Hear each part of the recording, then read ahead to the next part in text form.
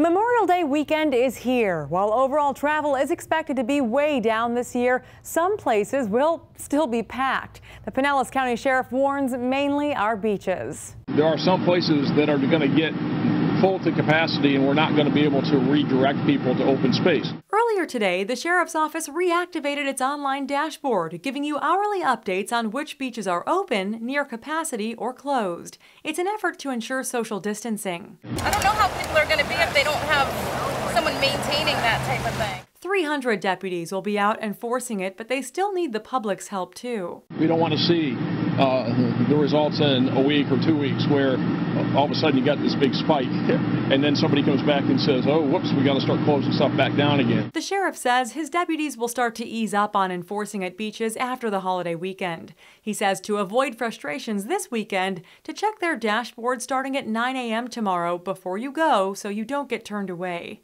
Besides beaches, a lot of other venues are open this weekend, including Sparkman Wharf. But aquariums, museums, stores, and other locations all are open with reduced capacity. Some even require reservations. So make sure you check ahead before heading out this weekend.